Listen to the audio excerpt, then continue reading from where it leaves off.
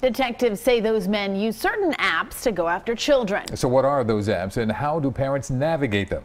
Our David Spunt joins us with the information he and other parents learned from a top security expert tonight. David?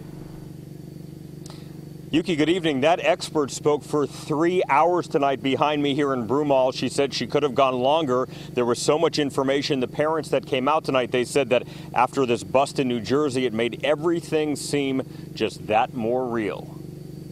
These 24 men were allegedly lurking on social media, looking for vulnerable underage boys and girls to sexually assault. Hours after news broke that 24 men, including a firefighter and officer, were arrested in a New Jersey sting operation, a sea of concerned parents gathered in Broomall, Pennsylvania, to learn how to protect their children in a cyber world. I don't understand how somebody that's supposed to be there to protect your children is using something like that to harm them. Jane Rogiani and her friend Nicole came to the Broomall meeting to learn about the latest in teenage social media trends. I don't know those apps, and I don't want my children to know something that I don't know. What I really started looking at... The speaker, nationally known cybersecurity investigator Michelle Stewart. The moment you give that child that application or you give that child that phone or a tablet or a computer, you've placed your child into the world that I work in. And Stewart says the world can be scary.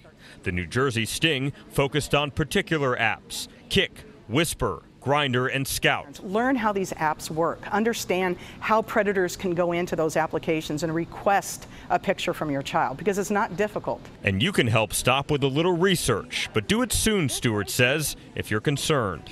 Go to Google and put in Parents Guide for Snapchat, Parents Guide for Tinder, Parents Guide for, because there's guides out there that will specifically tell you what the application does, how to monitor the application, or how to secure that application for your child. And Stewart worked with the Governor's Office of Homeland Security here in Pennsylvania. I reached out to the companies representing those 4 apps mentioned in the New Jersey investigation, but Yuki and Jessica, I did not hear back. Reporting live tonight in Broomall, David Spunt, CBS 3 Eyewitness News. Thank you, David.